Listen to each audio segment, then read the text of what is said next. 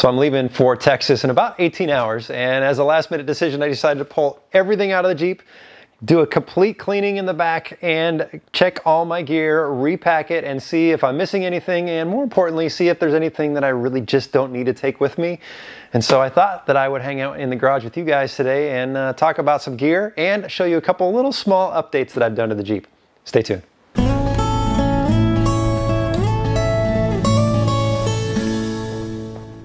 Welcome to TrailRecon, I'm Brad, and today I'm in the garage, and I kind of got a wild hair and decided I needed to pull everything out of the Jeep and do a deep cleaning back there and repack it before I leave on a 5-day trip where I'm going to go through New Mexico, Texas, and then back through Arizona for a couple video projects I'm working on. I think you guys will enjoy it, so there's going to be some cool trail videos. But I'm going solo, and when you are out on camping trips and off-roading trips by yourself, you know, you're dependent on yourself and nobody else, which means I need to make sure that I have all the gear that I need to be self-sustained. And so that's why I want to just double check that I have everything I need and see if there's anything I don't need. So first things first, I'm going to start cleaning the back of the Jeep, and then we'll take a look at some gear. And there's a couple things I've done to the Jeep recently I think you guys are going to really enjoy checking out. So we'll take a close-up look at those.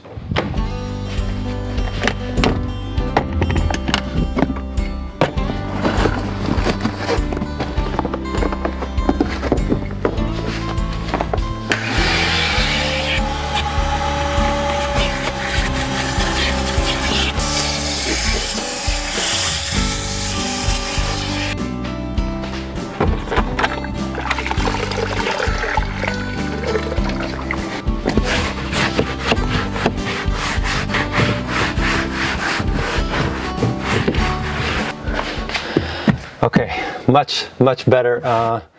There was a lot of dust in here. I guess we've been off-roading a little bit. Maybe I should just go to the mall more often and I wouldn't have to worry about that, but much cleaner. I'm just using warm water with just a dash of dish detergent. But before I start cleaning the back, let me talk a little bit about what's in here. And so I have the Molly panel on the back of the seat, and on the back here I have a basic first aid kit, a tourniquet. I got a little utility bag with some chargers and stuff in here.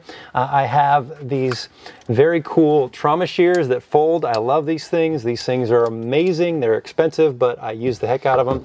And then I have 4 handheld radios. I have 1 CB, 2 GMRS, and 1 ham handheld radio. And I just did a communications video recently, and if you're interested in hearing more about those communications, I will leave a link down below. And then up top here, I have the Elements fire extinguisher. This is so much nicer than a standard big old bottle of CO2 that you carry around.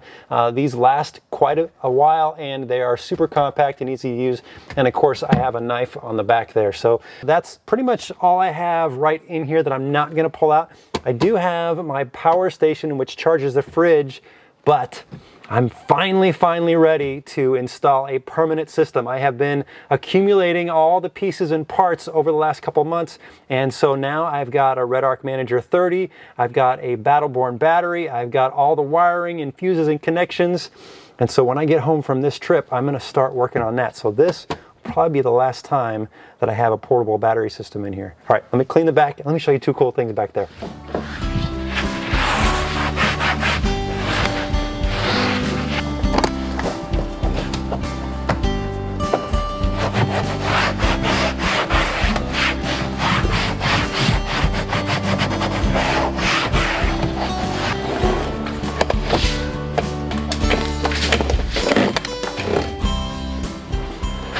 All right, all clean here in the back, and I've got all the drawers out, and what I'm gonna do is pull everything out of the drawers, give the drawers a good cleaning, and then we can start repacking everything, putting everything back in the Jeep, and we'll talk about a little bit about the gear. Okay, I mentioned there were a couple new things. This is the Outback Adventure Table. Of course, I've talked about this many times on the channel because I've had one of these in pretty much all my Jeeps for a long time. But they just came out with this new magnetic strip here that attaches to the table. How cool is that? If you are out camping and you need a place to put your utensils, or you're using this for a workstation, you need to throw some wrenches or some screwdrivers up there, that is pretty slick. I love it when companies innovate things, and you know, the tailgate table was already pretty good. They just made it a little bit better. Now, the other cool thing is my tailgate is sitting on a brand new TerraFlex hinge that I installed a couple weeks ago, and this thing is beefy, and no doubt that this is going to hold up for a long time to come. It allows you to run 39-inch tires, and so I am running a 37-inch, so now I just have peace of mind, but I might be going just a little bit bigger because winter is coming and we're going to be heading to places where there's a little more mud, and I think we need something a little more aggressive than these all-terrains. So, all right, now the Jeep's all clean, let's go look through our gear and pack it back up. All right, the Jeep is finally clean to my satisfaction, and now we just need to go through all the gear, put it back in the Jeep, and then I'm going to be ready to go for tomorrow. Now, before we start taking a look at all this gear, I just want to precursor it with, there's a lot of stuff here that is nice to have, a little bit above and beyond, some luxury items. At the end of the day, all you really need is, if you're going to go off-road, you need some basic safety gear, some first aid gear, recovery gear, some tools. Those are important things. And then if you are going to go camping, you need shelter, you need something to keep you warm, and you need food and water. And so those are kind of the basics. And a lot of that stuff can fit in a very small bag if you really think about it and downsize it. But if you're going to be going out further and further, and you're going to be more remote, and you wouldn't mind having a few more creature comforts, that's where some of this gear comes in. So I just wanted to kind of disclaimer that here initially. This, what I have on the top of the table, is kind of those basics. So let me just kind of start from right to left, and then and we'll go from there. So on the right, this is a Lifesaver water can. This has a filter built in, a little under 5 gallons, and it's got a spray nozzle on it. Works well, it does a good job, and it's easy to fit in the back of the Jeep, and it holds up really well. Then I have a sleeping bag. It's I think this is a 15-degree sleeping bag, which I have had for several years.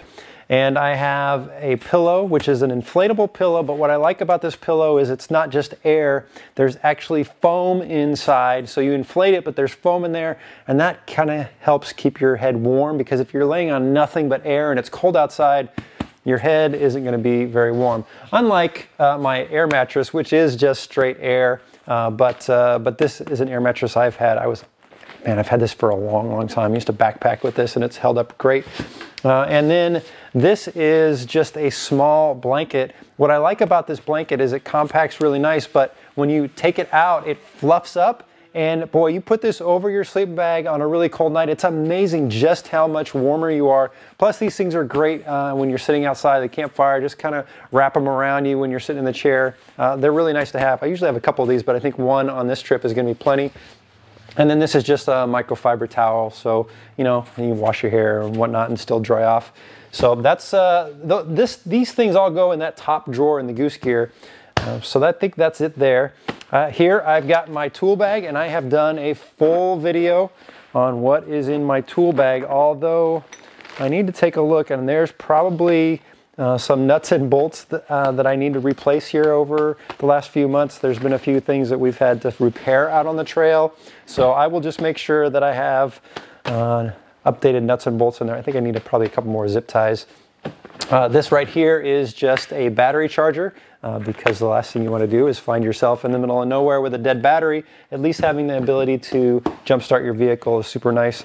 Recovery gear, basic recovery gear, you know, a winch on the front of your vehicle, a tow strap, and then anything else above and beyond is kind of nice. I'm a fan of soft shackles. They're just a little bit safer to use. So that is just a big old canvas recovery bag. Both the recovery bag and the tool bag go underneath my goose gear platform because I don't access those very often, so having those underneath isn't such a big deal. This bag here is just for my air tools, so I do have CO2 in the back, and I don't plan on airing up and airing down a lot this trip, but having the ability to air up and air down when you're out there is super important. I do plan on installing a dual ARB air compressor, so when I wire up that Red Arc system, I'm actually going to run wires for the ARB air compressor at the same time.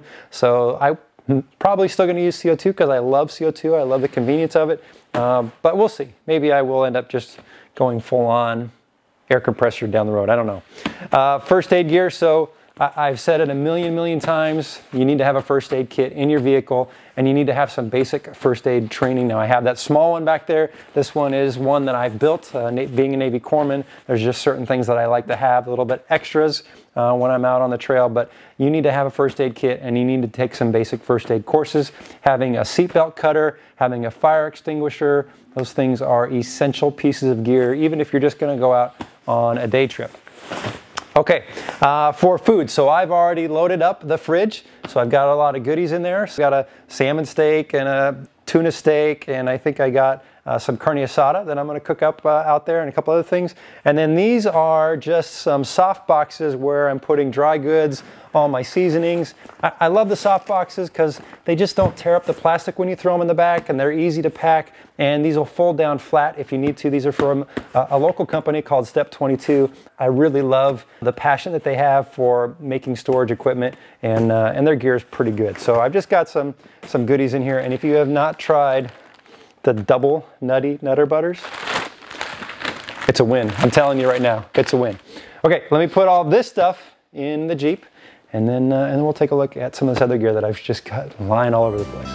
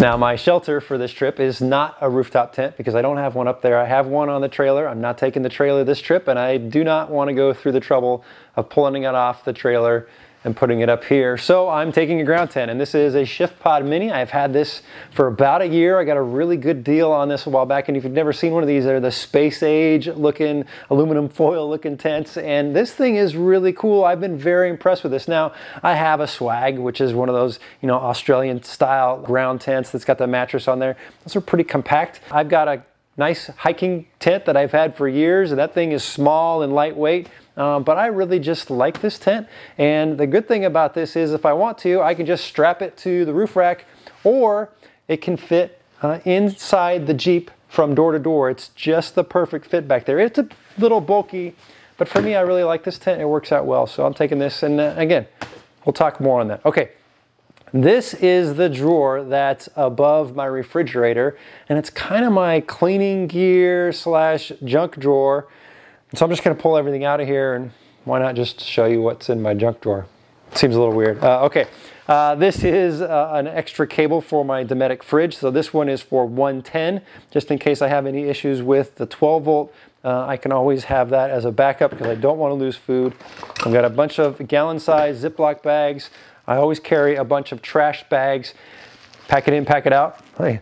But one conversation that we've been having recently is, you know, trash waste versus water waste. And so there's this balance that we're trying to figure out. If you are at camp and you're having a meal, should you be washing dishes and wasting the water, or be using paper plates and throwing them away in the trash?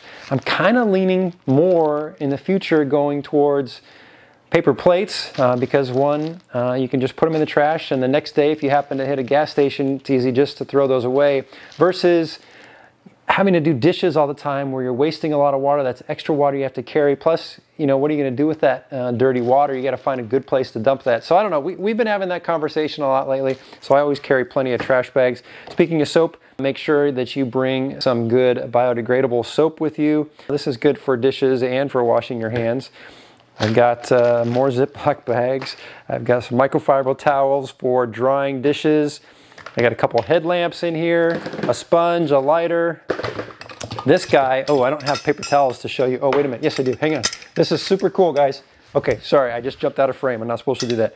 This is something that we found at a kitchen store, and I bought 2 of these. Check this out.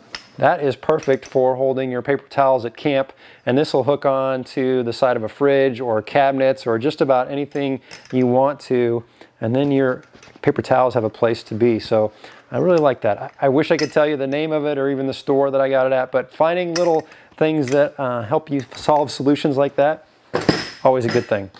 These are tie downs, and I like these little tie downs because they are soft. They're not going to mar up stuff, and so I can tie down, you know, the tents, the water jug, the soft boxes. It's got a lot of adjustability. These are really pretty strong, and so I always have a few of these. I bring extra just in case, but I have enough in there that I can just strap things down to the goose gear platform. Glass cleaner, because when you're filming, you guys don't like to look through a dirty window. Again, more Ziploc bags. It's a Mylar blanket, just in case. I don't know why that's in there. This is a fire starter.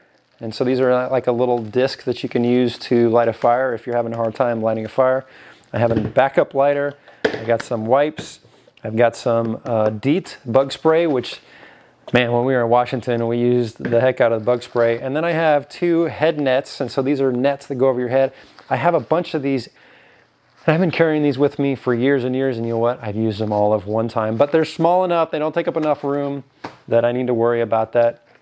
And then I have a bunch of lanterns, and I got this solar lantern. I like this because you can turn it to red, and so you have a red light at night. It's nice to put this on the ground if you're worried about a trip hazard. I've got a rain jacket. I've got some extra batteries for the headlamps, and I've got some baby wipes. That's what's in my junk drawer. Let's go see what else I got.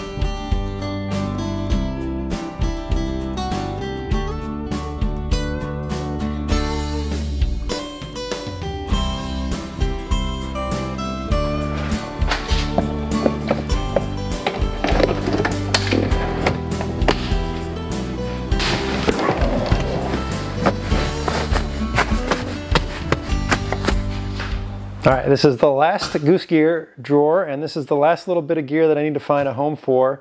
And then there's just a couple things in the front seat that I will show you guys, and then we'll wrap it up. So what I have here is, this is a foldable toilet, and I've had this for a long time. This is a great little compact toilet. It's got 3 little legs on there, and you just use these little bags that have this chemical in there that allows things to be absorbed, and you just throw this in your trash.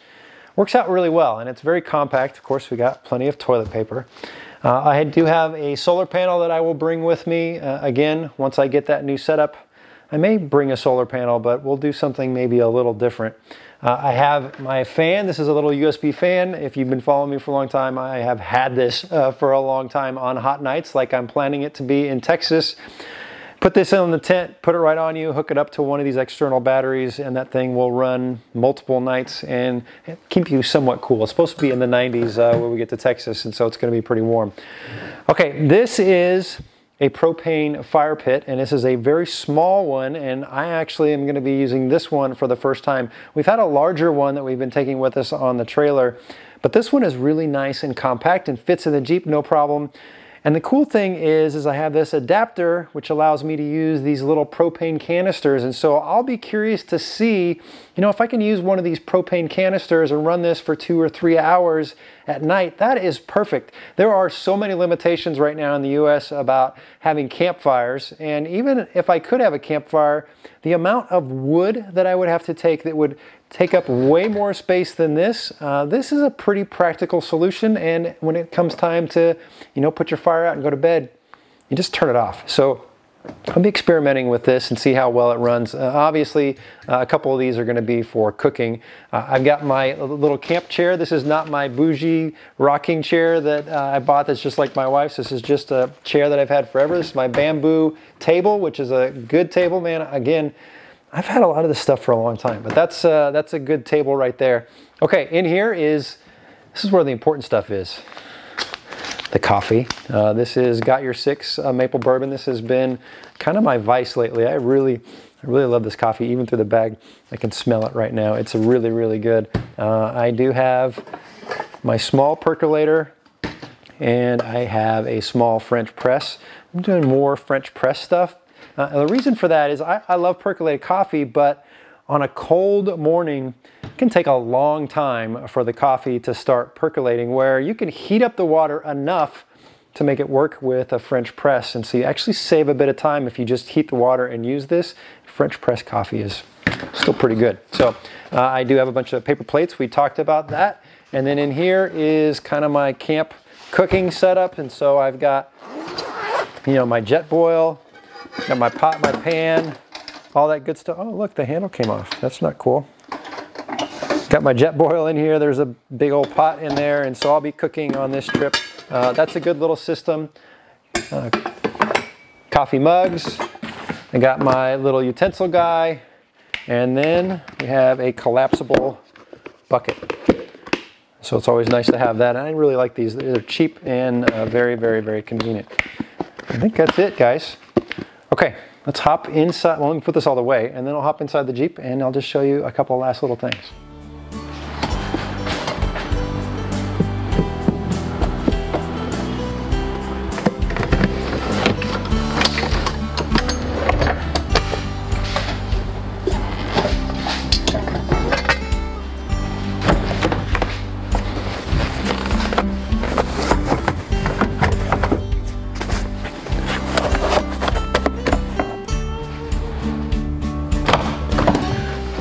All right, back of the Jeep is clean. It's packed up pretty well. I don't think I've forgotten anything. Just a quick double check up front to make sure I've got what I need. So I've got my iPad mini. I've uploaded my GPX files so I know where I'm going and I'm not gonna get lost. I've got my Garmin inReach, and I do have the charger for it. I have forgotten the charger before in the past. My ham radio is all good to go. I've got some Tic Tacs. In the bottom of the center console, I have the winch controller, and I have the charger for the GMRS radios.